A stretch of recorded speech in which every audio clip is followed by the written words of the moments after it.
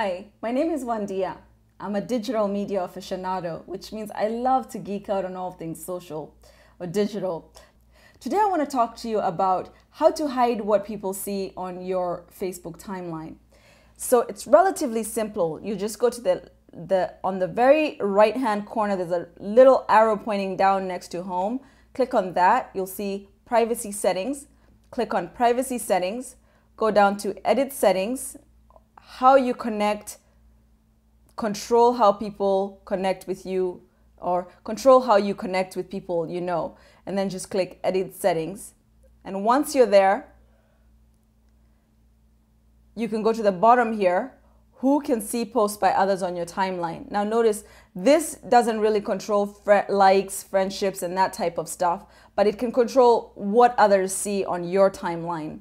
And you can click on friends right there. You can choose that you want the whole world to see posts by others on your timeline, friends of friends, or even customize it so you can add specific people to specific lists. Then you just click save changes and then you're done.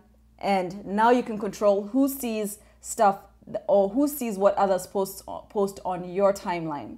Now just to note, you can control what goes on your timeline, but you cannot control necessarily what happens on other people's timeline.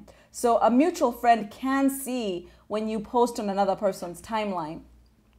So just to beware, of course, you're always careful what you post online because it's there forever, but you can control what's on your timeline. You can't control what others see on other people's timeline. I hope that's helpful. If you need additional information, please feel free to reach out at www.wandia.info.